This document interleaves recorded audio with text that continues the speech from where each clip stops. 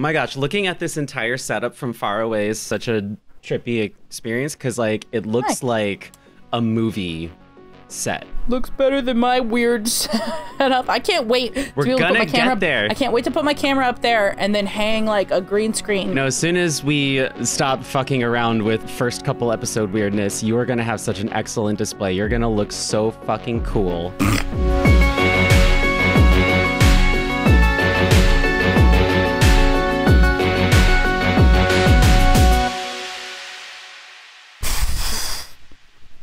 I had to get the sillies out of the way. Hi, welcome to ExtraHuman's first podcast episode. My name's Michael.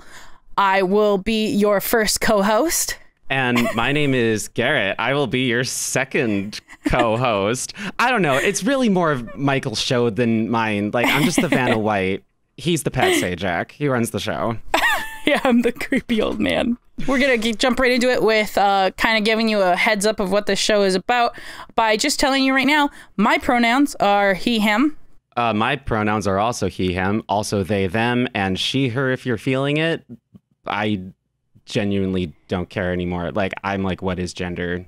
And on the topic of what is gender, what is this podcast / YouTube channel and what are our goals? This podcast is a gender. This podcast is a gender. Hi, yes, my name is Michael, and my pronouns are pod and extra cast. and human. Much better. You're pod and cast, I'm extra and human. Okay, I'll take it. We'll work that into the lexicon. So why is it called ExtraHuman again? Why are we calling it ExtraHuman? So I can't think of a time growing up where I didn't feel a little bit extra, whether that be like personality-wise or like feeling, mainly it comes from the term extraterrestrial. Like, I've always felt like an alien, always felt a little bit different, didn't know why. And I'm sure there's lots of people that can relate to that feeling of always feeling a little bit different. Even people who seem to be normal and fit in can still fall under the like lexicon of extraterrestrial, more so to speak. I said lexicon because he did, and it's a $10 word, and I thought it'd make me sound cool. But like, I totally see what you mean, though. Like, you feel like an alien in your own society, you know? Like, Yeah. you feel like you don't belong for one reason or another, and it feels like you're not part of the world you inhabit. Yeah. Throughout high school, it was a lot of LGBT stuff. Specifically, am I pan? Am I bi? Am I just a lesbian? And then it turned out as I worked my way through college, in just the last few years, I figured out the biggest thing that has helped me feel less different was coming out and realizing that I was trans. And that makes you feel a little bit like an extraterrestrial. But fundamentally, that is a really large difference from the rest of the society that we currently live in. So at the same time, I'm fitting in more because I feel more like I'm in my own skin. But at the same time, I'm still becoming more extraterrestrial. So ExtraHuman. So that is where the channel name comes from. And this channel, if you haven't figured it out yet, will be focused on discussing gender topics, discussing LGBT news, discussing just regular current news and how it impacts us. I just wanted to say, too, that ExtraHuman, the name is also a real vibe for me because in our society right now, like not just growing up, like now even, it feels like we're not part of the societies we live in. I mean, not just because of things like COVID lockdowns where, you know, we're all just staying inside and not seeing each other nearly as much as we used to, but also like all the things going on besides all of the political matters, the sociological, economic stuff. It's like, you know, it's very alienating, to use, you know, popular phrases. Or like, yeah. Is it popular just because it's popular among the left? I don't know. But anyway, we're all kind of vibing together in this. We're all feeling like a bunch of extraterrestrials together. So hopefully this show can be a way to like connect with the community that's interested, not just the LGBT community, but like whoever else wants to fucking listen to us. Yeah. So on the topic of us, what is your zodiac? Because I know that you're starting to really get into that, what with being in LA. Important stuff. And then speaking of LA, where are you from? And where have you been? My zodiac is Aries. Hey. I'm also an Aries. Yeah. A for Aries. I'm also like a moon Aries and Mercury Aries. Mars is Aries. I'm just a hell of a lot of Aries, even though I don't really look at a lot of the time. It's a lot of rage. I mean, Yes, but it's all very quiet these days. It's a quiet rage. I'm from Grand Rapids, Michigan, which is here. By the way, we're from Michigan because we do this Boom! Hand thing. Boom. Cat. And like last time we tried recording this, like I had it flipped the wrong way. It was like so embarrassing. But like it's kind of like this, or if it's reversed, kind of like this. Yeah, I like it like this. No, yeah, I had it right the first time. But it's too big. I know. Yeah. Nobody even bothers with the other hand anyway, because everybody lives here in Michigan. So I'm from here, Grand Rapids. And I am from a little rural town in Michigan called Bad Axe. You can look us up. It's a real thing. And yes, I said bad axe, not bad ass. There's a difference. I promise. You can look us up. We're a real thing. You're telling me that Bad Axe is not badass? It's hit or miss. It's a lot of cows. We've got one of the oldest theaters, I think, in the state, though. That's pretty cool.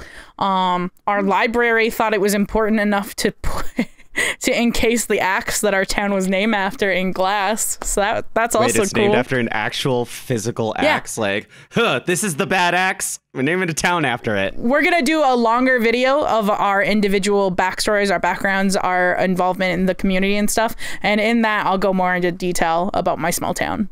So we're both from Michigan. Yes, we're both from Michigan. We're both from Michigan, but now we live in different parts of the country. Yeah. In 2014, I moved from Michigan to Los Angeles, just packed my car and drove for 5 days with my life in the backseat.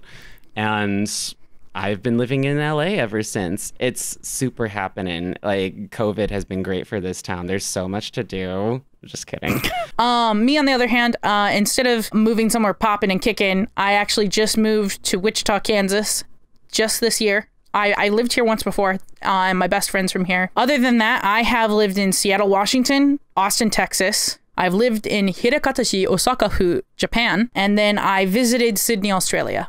So I've been to a lot of places. I also spent a little bit of time in England. I spent 2 weeks in London and Birmingham. So I like to travel. Despite all my traveling, Garrett and I both still managed to become very good friends before his move to LA. Yeah, we go back now, don't we? Like almost a decade. Almost a decade. Yeah, because it was actually 2011. It was 2011 that we met because, that long ago. So why don't you set the scene then, since you remember it so much better than I do? I mean, I remember it like it was yesterday. It was a pivotal, formative moment in my life, and I'm not exaggerating when I say that. So it's 2011, and I had never been to an anime convention before, right? So I go to JFAX with my friends, which is like the local like college-run anime convention near Grand Rapids.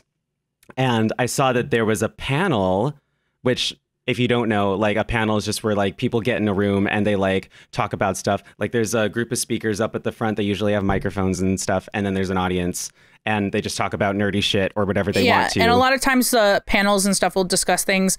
More recently, you're seeing more gender topics come up. And then also in the past, something that was really, really popular was discussing how to make your fan fictions even better, how to make your blog site work well with like fandoms, and even things like marketing yourself to other people. Back then, I decided to start a yaoi panel on which I lied to my mother and said was an LGBT representation, research into LGBT representation in Japanese media. Which was it wasn't a total lie. Only a small white lie. Look, Mom, I'm doing better now. It was about yaoi. It was a yaoi panel. We keep saying yaoi panel. Yaoi refers to a genre of Japanese manga, which is comic books, which is usually 18 plus, and it's pornographic, usually. Yeah. And it is mostly an inaccurate representation of a gay relationship, and it's a really inaccurate display of what sex is like. So I mean, it's written by straight women for straight women. There is a hell of a lot to unpack. That's a future episode. Suffice it to say, it was the yaoi panel of the Michigan Con Circuit. It was called Got Yaoi. And it was the best. Okay, I went to this panel at JFAX 2011, and you were giving the presentation. You ran the panel, and I was like, Oh my gosh, so many people are interested in Japanese gay porn, basically. And you were like just recently out of the closet baby gay, weren't you? I was a baby gay. Yeah. Oh yeah, I was a baby gay. That was really influential for you. Fresh into college, ready to explore my sexuality and be as big of a hoe as possible. It was great. And like I found an amazing outlet in your panel. And by the end of it, I was like, you and me, we are friends now. You have no choice. We're friends now. Hi, let me help you with your next panel. Please let me help you. I remember my first thought of that interaction was, one, you're a very attractive young man, and I have no fucking clue what I'm doing with right now. So, and then my second thought was, wow, you're pushy. Which is so funny because I became the more pushy of the two of us. So it ended up working out because you really brought me out of my shell at those panels and stuff, because you and I, we clicked immediately. At the second panel that we did together, which would have been his first panel on with us, he didn't have a script to work off of. I gave him I didn't even have an outline for him to work off. He was working off of as the panels came up, and I was working off of a pre-written outline, and we just jammed. And then from there on, I included him in on panel stuff. The second panel he worked on was a little kitten came tumbling out of a backpack, and you'll get more information on that story, but this is that kitten. He is not a kitten anymore. Yeah. That is a whole story. But first of all, can we just acknowledge that we met because of Yaoi? You know, like this gay shit brought us together, and you know, that set the tone for things going forward considerably, wouldn't you say? And so from there, we actually tried to do more projects that ended up each one getting farther than the last, but still nonetheless biting the dust. So we had some voice acting stuff that we were trying to do. We really, and I still believe this could work, we really wanted to create drama CDs in the same way that they exist in Japan, which is you gather the voice actors for projects like popular anime series and do a voice reading of something that may have shown up in the manga but never made it into the anime, and it's just like an extra treat for fans. And I still believe that would work here in the States, but it hasn't been done yet. And so we were going to do it with webcomics. Well, we managed to, Garrett did a whole CD that we're actually going to be working in as much as we can to I don't know about a whole CD. I'll have you know that is 2 songs. It's not a CD. Okay, but my bad. you. We got 2 songs. I distinctly remembered more than that for some reason. I mean, I made other music, but it wasn't all for the same project. You have a lot of music, and we should use as much of your music as we can, because I still personally think it's very, very good.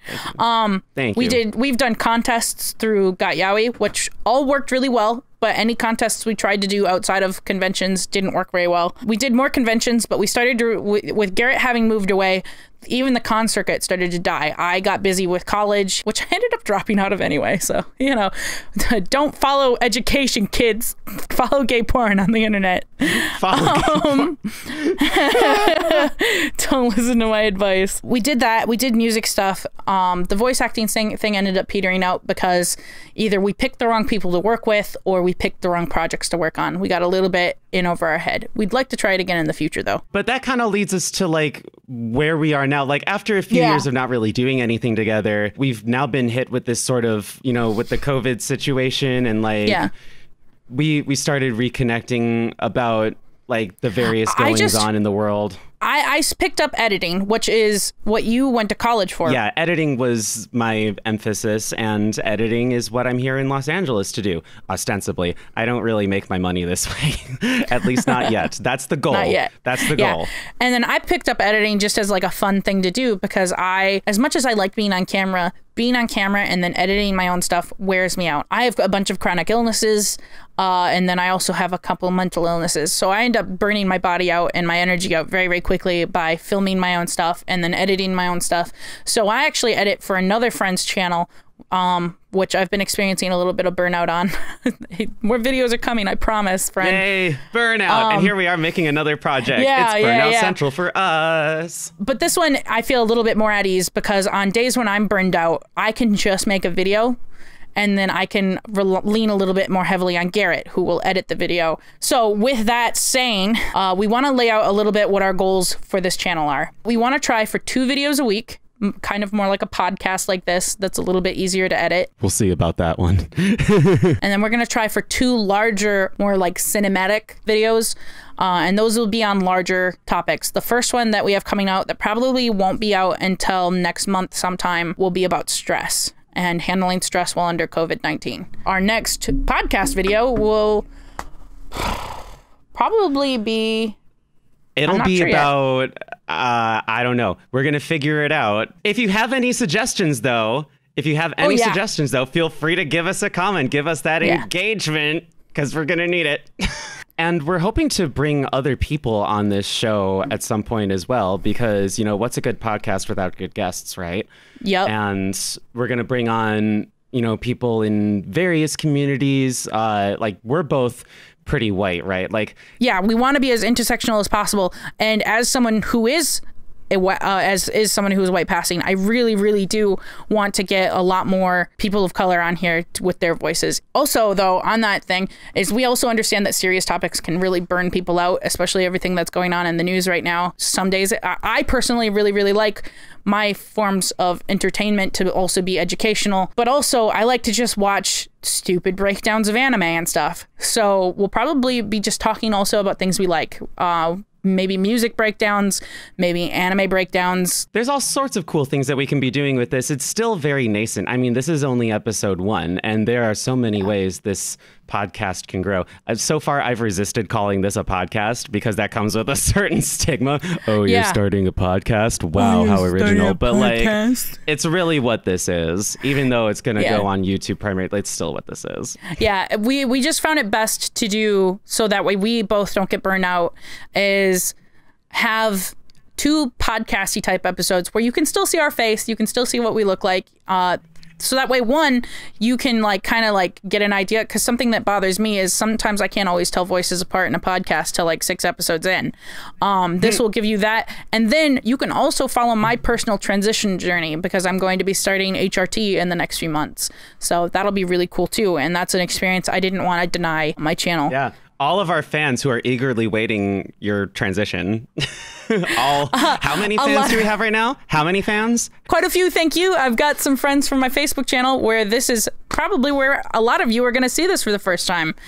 So if you are watching this on Facebook, if you are watching this on Facebook, please check out the YouTube channel as well. Subscribe. Yeah, give us a look. If you like what you see, give it a like, subscribe, because that's where most of the content's going to be. Future posts will be strictly on YouTube. Maybe we'll do a couple specials where we do them on both. Major updates and stuff, we'll do them on both. We also have an Instagram too, but we haven't done anything with that yet. Like literally nothing. I'm so illiterate. If you want to follow it, go ahead, I guess. Yeah. So yeah, that is the end of what we need to talk about in this first bit. And if you did like this, please like the video. It helps our video do well with the algorithm and reach the people we want to be talking to and talking with. Maybe consider giving us a subscribe. Maybe. Yes. Maybe smash that. Maybe punch your computer screen so hard you subscribe. Don't punch your computer screen. And if you want to say and the things we talk about in like our next more podcasty thing, leave a comment down below with your idea on what Garrett and I should talk about. And like, if you're just watching this right now and being like, why would I continue to listen to these two? Just think of it this way. The world is dark and full of terrors, and sometimes you need a little uplift in your life, and who better to give you that than a couple of goofy queers, you know? And odds are, if you're hearing this, you're probably somebody we know anyway, so you get to keep up with us. Yeah, absolutely. We'll take this train and ride it wherever it goes. Yeah. And that's all that really needs to be said for this first episode. I hope you guys enjoyed watching. I'm Michael, the monster under your bed. And I'm Garrett, the fairy from my apartment. And we're signing off until next time. We'll see you guys later. Bye-bye. Bye. Stay extra. Can that be our actual sign-off? Oh Stay extra. Yeah. Stay extra. Stay extra. We got to do like an E. Oh, I actually do know what is H in sign language? Let me think. H. H is this. That's so silly. Yeah, I mean, technically. I wonder what an actual ASL speaking person would think of this? Would they just think it's ridiculous? They'd probably punch us and be like, get out of here. If you use ASL and you hate this, I'm so sorry. We won't do it again. Just tell us. Yeah, leave a comment below. All right. Thank you guys so much. Stay extra.